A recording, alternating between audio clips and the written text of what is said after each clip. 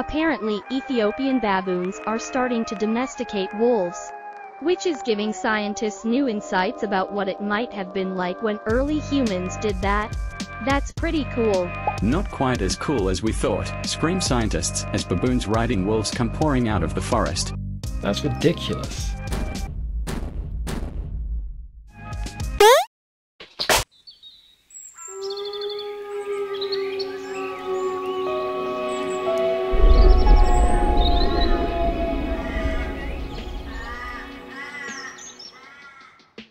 During the winter of 2006 on the Gelada plain of Ethiopia, a team of researchers studying the interactions between Gelada monkeys and large carnivores began to realise their data was showing increasing evidence of something that shouldn't really be happening. As expected, the baboons fled or cried alarm at the sight of potential predators such as humans, feral dogs and even servals, with those unfortunate enough ending up as fast food. Yet, despite this constant predation, two species were openly tolerated by the Geladas: African and Ethiopian wolves. For some reason, both species seemed to have struck up a sort of truce with the primates, with almost no aggression exhibited. But why? What's the evolutionary benefit of ignoring a food source that's practically under your nose? That's more or less the question the researchers were asking themselves, and being scientists, they decided to answer that question. But first, let's spend a few minutes getting to know these three species a little better. There are a lot of wild canids with pointy snoots, pointy teeth, and similarly shaped toe beans that we often call wolves. But when we go down to the genetic level, some of these wolves are actually only distantly related to the familiar grey wolf, Canis lupus. Both the African and Ethiopian wolf, our wolf of the day, aka Canis simensis, are examples of this. They are thought to have evolved, or speciated, from a common ancestor millions of years before the grey wolf even existed. Since that time, all three have followed a similar evolutionary trajectory, looking very much like wolves but still being their own distinct species. While African wolves are more closely related to jackals, Ethiopian wolf would feel a little bit more at home next to grey wolves and coyotes if there was a family reunion of canids. Wait a moment there. Yes, Coyote?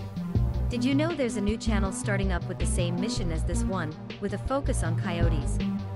It's called Coyote Awareness, and I've snuck their Instagram handle in the description. Go check them out. Okay, back to you. Okay, well, I'll let you hang around at the end to tell people about it then. It may come as no surprise to find out that Geladas are also not considered wolves. And despite being referred to as baboons a lot of the time, they aren't that either. Superficially, they tick all of the boxes. They have long snoots and shaggy fur, and form social groups up to 600 strong. If any primate experts among you would like to explain exactly why they are not categorized as baboons, please do, but I'm going to assume that, being the last survivors of an ancient genus, it might have something to do once again with convergent evolution. The important thing to know from all of this is that Gelada monkeys and Ethiopian wolves occupy ranges that overlap, and that means the highlands in which they are both found permit some unique interactions. And this is where we return to the Gelada Plateau. Over a 2-year period, the team managed to record 80 encounters between Geladas and wolves, and 10 encounters with feral dogs. The difference in these interactions was undeniable.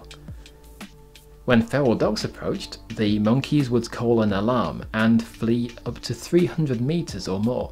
In fact, 3 of them were even caught and eaten by the dogs, despite such a small sample size. However, when wolves were present, the Geladas only even bothered to move about 30% of the time, and even then, only to stop a few meters away. While the dogs hunted the monkeys in packs of up to 3, almost all of the wolves were alone, and instead spent their time around the monkeys foraging for small prey in the undergrowth, seemingly using the monkeys' grazing noise as a sort of acoustic camouflage. When the scientists observed their success rate, they found that hunting alone yielded a 25% chance of success, but when geladas were nearby, that shot up to almost 67%. This didn't appear to be random either. The wolves actively chose to hunt in and around the geladas. In the 8 years the study eventually ran for, only one young wolf attempted to catch a juvenile gelada, which it dropped unharmed as it was instantly mobbed by dozens of adult monkeys. Which sounds absolutely terrifying. The scientists concluded that the majority of wolves must be exhibiting non-threatening behaviour towards geladas because foraging for unearthed rodents among them was far more beneficial than simply hunting the monkeys. With the wolves presenting no real risk, over time the geladas had become habituated to and extremely tolerant of their presence.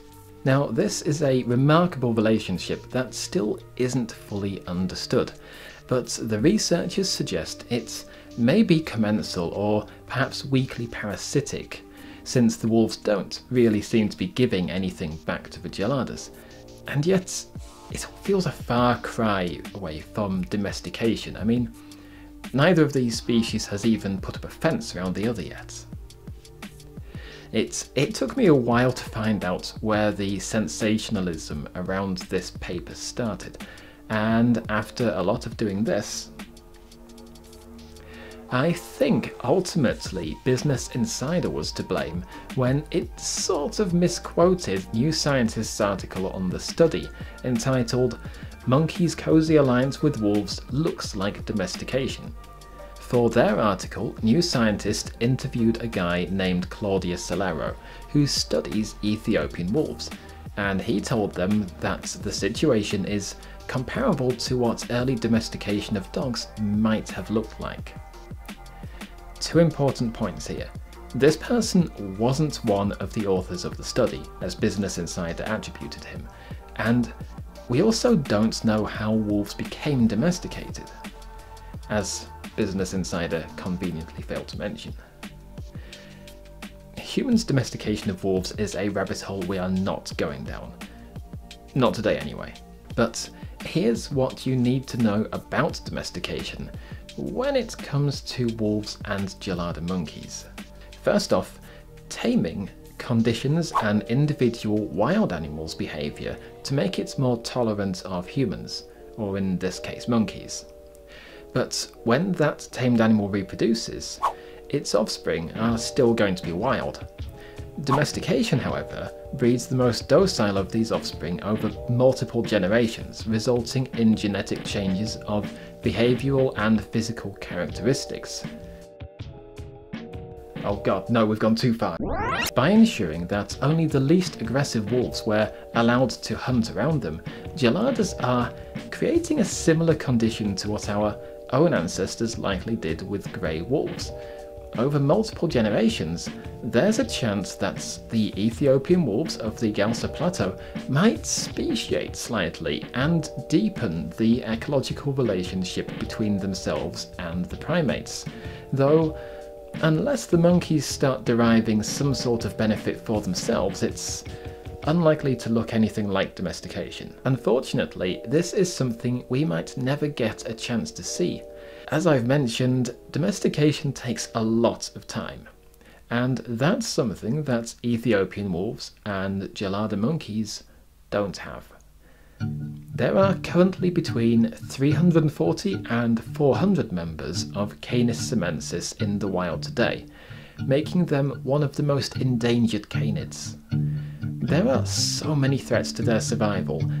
Canine distemper and rabies epizootics are also exacerbating this decline in numbers, with a 30% decrease in population since 2008, and one enclave becoming extinct in the last decade.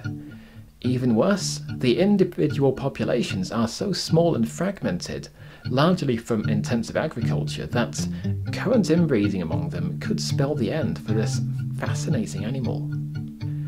It's not a much better story for geladas.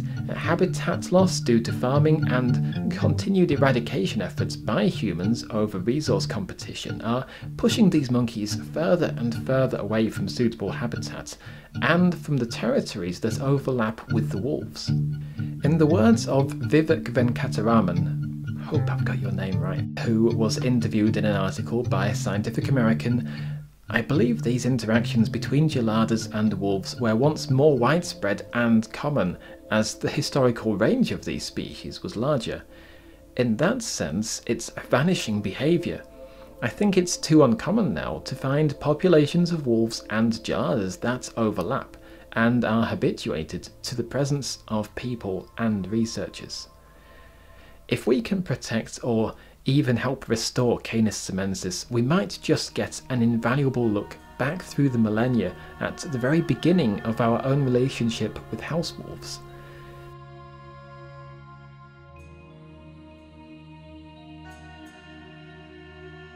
That's why I put way too much effort into this video's thumbnail, because it's now available as a desktop background which you can download and support work to safeguard Canis simensis as a part of our annual donations. Prices start at 75p, that's around $1 US, or you can pay a little extra to have a physical copy delivered to you. Of course, anything else you might find in my store also helps keep wolves in the wild where they belong, so go on and be a part of the next chapter of this story. Okay, you've made it to the end of the video. Thank you so much for staying this long. I can only apologise at how long I've spent in uploading this. There's just been a lot going on this year, but I think I've got things under control at the moment, so next video should be uploaded a little bit sooner. Until then, just remember, understand, coexist, and evolve. I'll see you then.